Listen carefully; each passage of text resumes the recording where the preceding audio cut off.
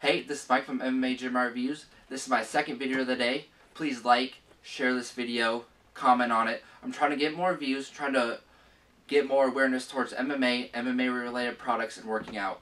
But enough about that. Today I'm going to share some tips with you on taking pre-workout supplements. They don't go in any particular order, but these are some of the most important tips for you.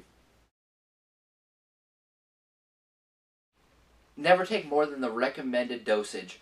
I always hear people, even my friends, they take all these, supplements, and they add like 5 scoops. That's actually really unhealthy and very unsafe. One of my friends actually took like 5 scoops a day. It wasn't jacked. I can't remember what it was, but he took like 5 scoops a day for football. And then after a few months, he went to the doctor and he actually had a heart murmur. So, I mean, these have real effects. And then if you, abuse them, they're going to have negative health effects. And their effects are real. So you definitely want to take the recommended dosage. After you start taking them, you're obviously going to, work up an immunity towards them. Just like everything. So you're going to have to add a little bit more. But, you want to rotate them off, and we're going to talk about that later. But don't take more than the recommended dosage. That's one of the #1 things that you want to keep in mind when you're taking a pre-workout supplement.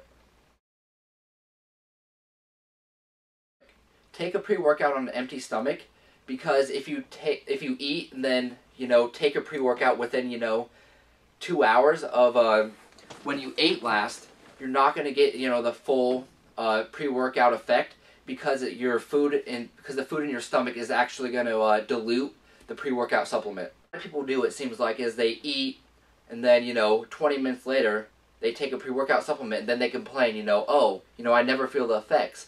Well, that's because the food is actually diluting the pre-workout supplement. And then later you're going to feel some of the effects.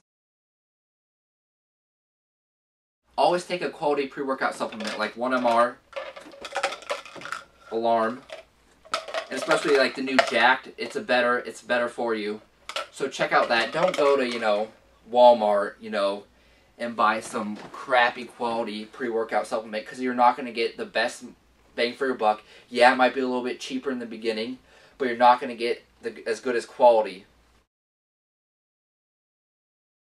Taking a pre-workout supplement, you always want to cycle it.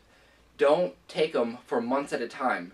You want to take this for a month, go a month off. Or even if you really want to do it, like 2 months of, like Muscle Farms or, Alarm, and then take a month off. You don't constantly want to be on, a pre-workout supplement for months at a time, because you're going to have to up the dosage of it, and it becomes unhealthy for you.